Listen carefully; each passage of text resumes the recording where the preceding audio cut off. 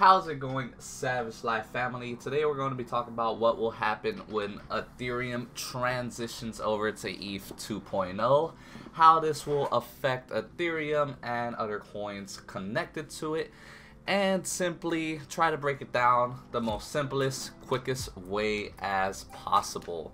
Now, looking at Ethereum, it is up in price $2,300 as more and more ETH is transferred over to the Eth 2.0 staking pool. They will create a supply issue, driving demand up for ETH, which is currently what we're seeing here, why ETH is outperforming the overall market.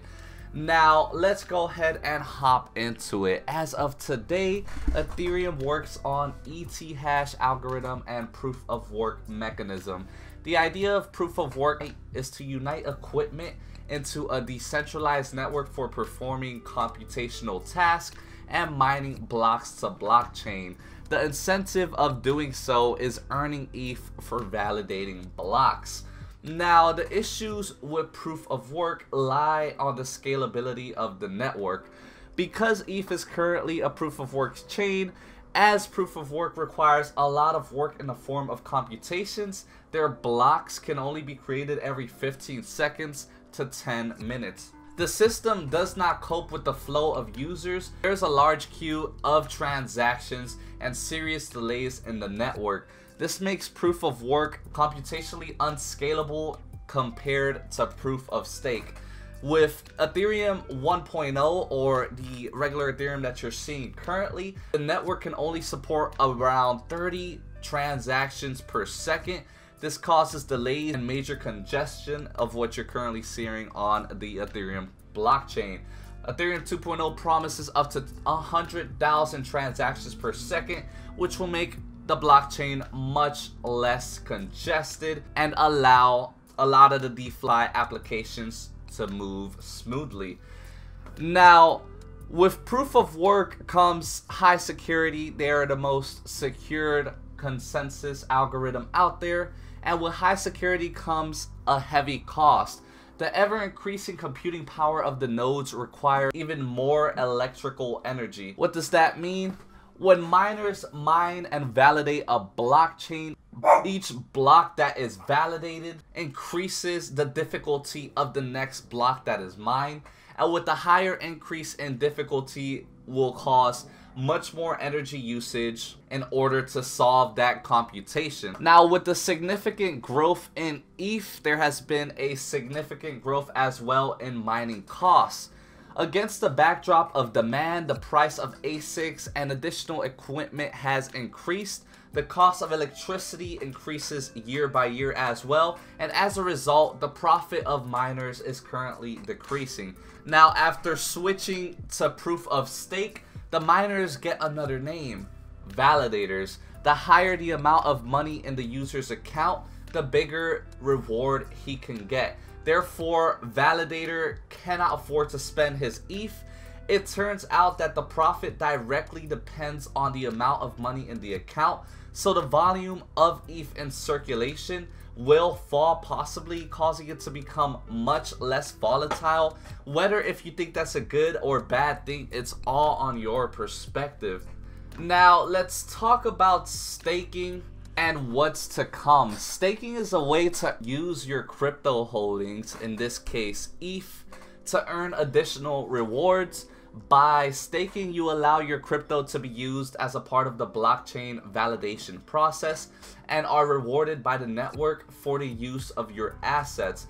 So in a way, it's like leaving your money in a bank. You're earning interest while the money is sitting in the bank, but the bank is using your money to loan to other people at higher interest rates and make money that way.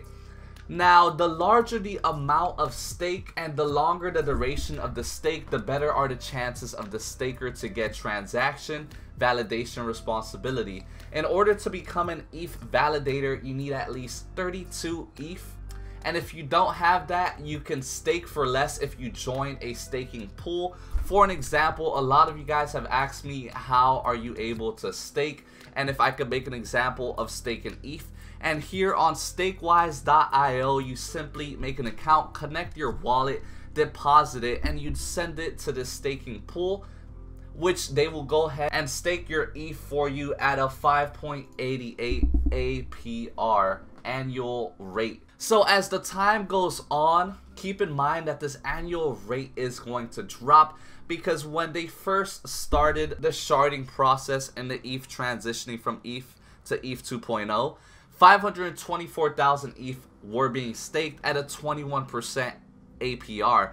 But as you can see, as more and more ETH are staked, we can see a lower and lower APR, and currently we're at this 6.3 APR rate. Of course, if you're staking into a pool, they're going to give you less APR than if you were staking by yourself.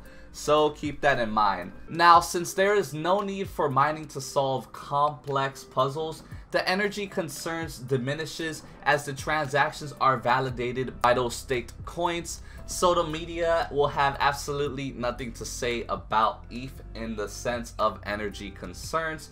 This is going to increase energy efficiency by 99%, switching over to proof of stake. But there is several issues moving over to proof of stake, and we'll be talking about the centralization issue. Now, it appears when rich miners or validators are allowed to mine virtual coins, like I said, the more coins you have for staking, the more coins you will earn as a result. There are risks or even greater centralization, and 90% of users could possibly lose the ability to produce Ethereum because the rich will only get richer. To combat this though, Ethereum 2.0 requires a minimum of 16,384 validators, making it much more decentralized and hence secure. So time will only tell if this will prevent that from happening. Currently, Ether holders have staked more than 13 billion worth of ETH on the Eth 2.0 network as excitement builds around the overhaul of the system and the potential growth of the staking industry. More than 190,000 validators have connected as of Monday. So it seems excitement is building and more people are staking their coins as they see Ethereum as a very long-term play. You'd only want to stake your coins if you're in it for the long haul, because you won't really earn interest by the week. It's an APR rate. Now, after the merger, miners have two easy choices. It looks like it's going to be a mix between Ethereum Classic, which is my #1 pick currently, and Raven Coin.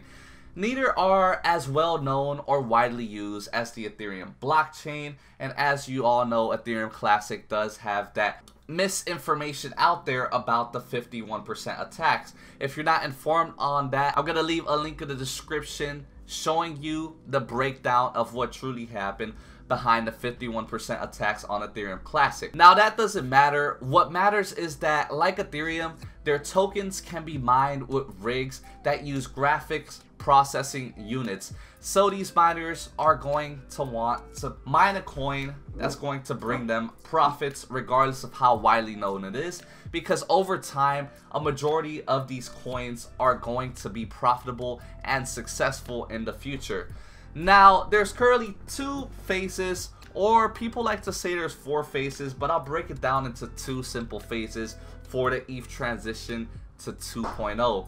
Now, phase 1 introduces the beacon chain.